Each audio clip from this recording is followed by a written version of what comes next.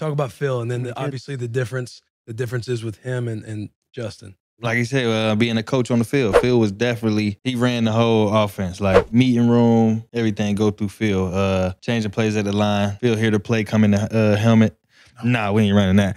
He changed the whole play. Yeah, without Phil, I'm probably not here right now. For sure. Really? Yeah, Phil was the guy, man. How long did it take you to get that kind of connection where you're like, this is my dude? Probably about halfway through my rookie season. Mm-hmm. Say your rookie year was... Yeah, my rookie year was solid. I wasn't even going to play like that, but then Malcolm Floyd got hurt. Then I got right in, and I was kind of the number one. I would hear that Phillip Rivers, I don't know how far away he lived, but he would be like watching film and doing everything on his car rides like a over driver the in a morning. sprint. Yeah, he went from here to San Diego.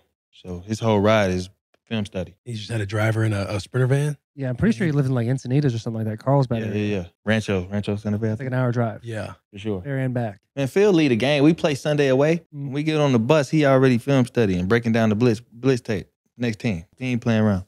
He wasn't. Because he got to run the blitz meet.